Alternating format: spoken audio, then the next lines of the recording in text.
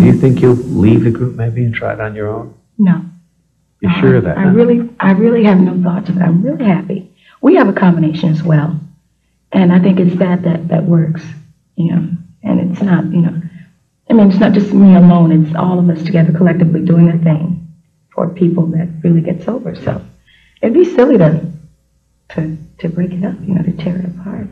On April 23rd, 1976, Chaka Khan made a pivotal appearance on The Mike Douglas Show, marking the start of her solo career while still serving as the frontwoman for the American funk band Rufus. During the interview, she was asked about the possibility of pursuing a solo career, and in a rare moment, Chaka Khan also showcased her drumming skills and performed I Wish You Love.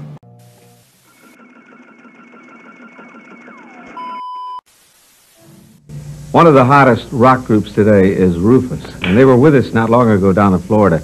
Their lead vocalist is a young lady who has a dynamic style and a sound that has skyrocketed her to stardom. Would you please welcome Chaka Khan.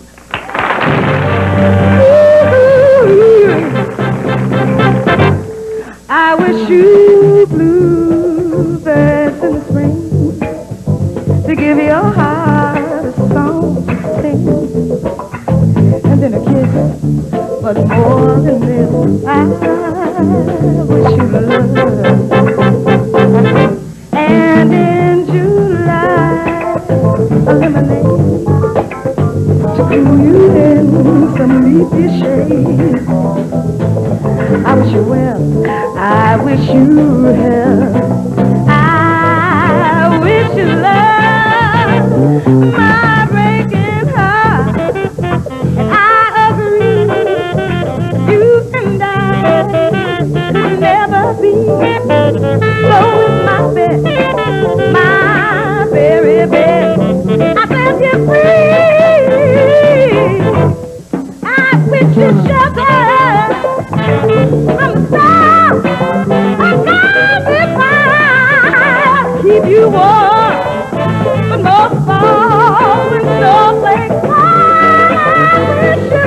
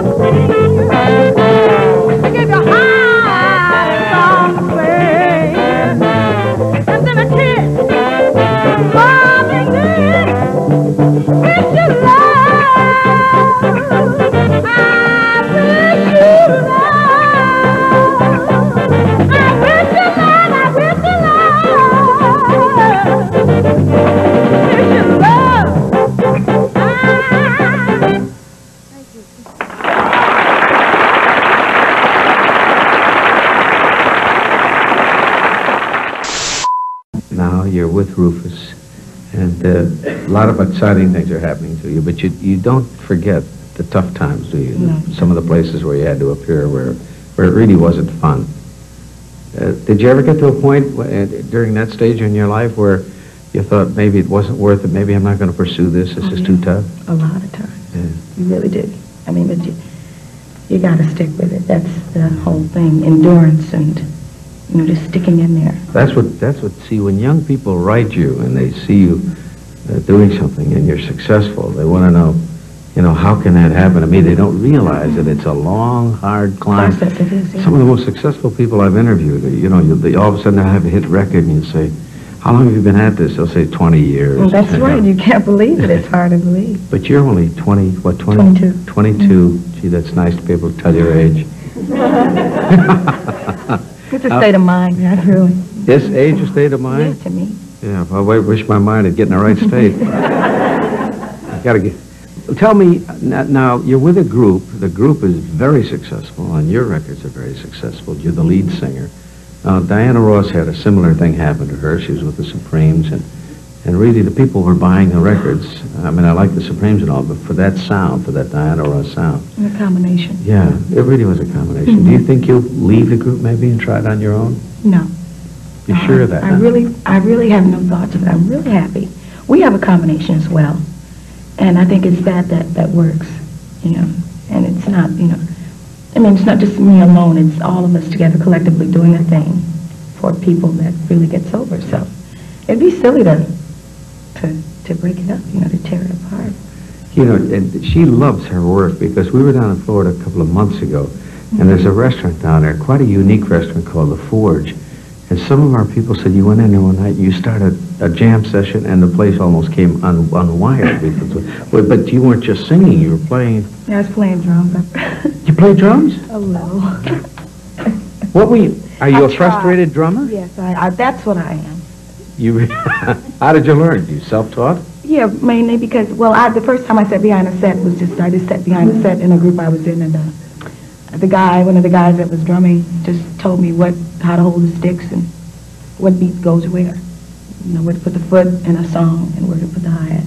Well, you don't like to. You won't believe this, but we got a whole set. We got Joe Massimino and the Mad Italians back there. And you've got a set of drums all set up. You want to give it a go? Chaka, with the guys? Chaka Khan.